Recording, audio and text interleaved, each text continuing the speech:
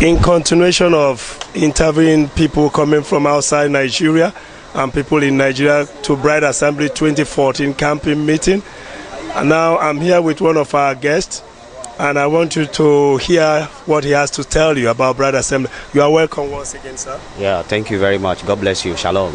Can you just tell the viewers your name and where you're coming from? Our viewers, my name is George Aputo. I'm coming from Ghana.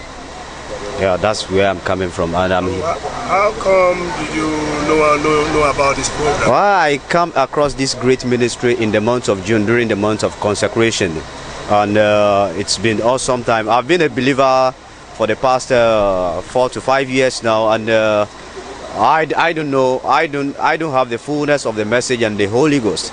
And when I came across this ministry, it happens to be during the month of consecration, so I followed the fasting and the prayer, and God started revealing Himself unto me. And since that time, my life has changed tremendously. So my first time of visit was during the Prosperity Week, which when I was living here, I feel like carrying the whole Bride Assembly along with me back to Ghana.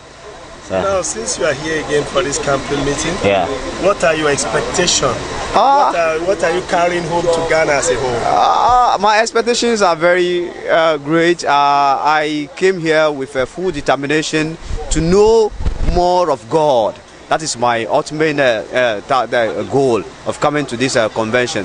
And as the team says that they're putting on the armor of God, I'm here to put on that armor of God, as a child of God, to move on and to prepare for the homegoing. Okay, now, Mr. Daniel, can you just tell us, because according to Ephesians 6:12, putting on the whole armor of God, are you fully prepared, carrying the whole armor of God along with you? I'm fully prepared. I'm fully prepared, and that is why I am here.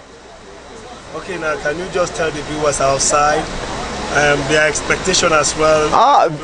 Viewers outside here, the whole environment here is awesome. This is a place where everybody desires to be, and if you are not here, please kindly stick to your TV for this 6 days of vigil and even the communion service that will be coming immediately after the whole program.